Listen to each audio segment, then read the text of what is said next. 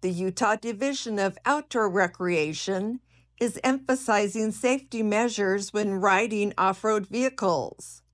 Brandon Jensen, a law enforcement sergeant in Washington County for the Utah Department of Natural Resources, Division of Outdoor Recreation, had this to say. You're 85% less likely to experience a traumatic brain injury if you're wearing a helmet. So seems like pretty good odds to just put one on. They are required for anyone under the age of 18 years old who are operating a Type 1 ATV, an off-highway motorcycle, and then also on snowmobiles.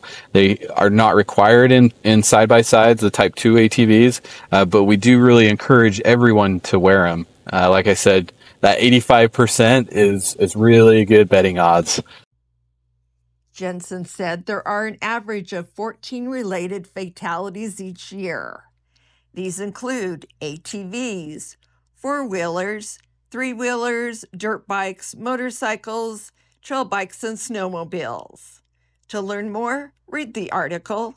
This is Stephanie DeGraw, reporting for St. George News, your #1 source for local news.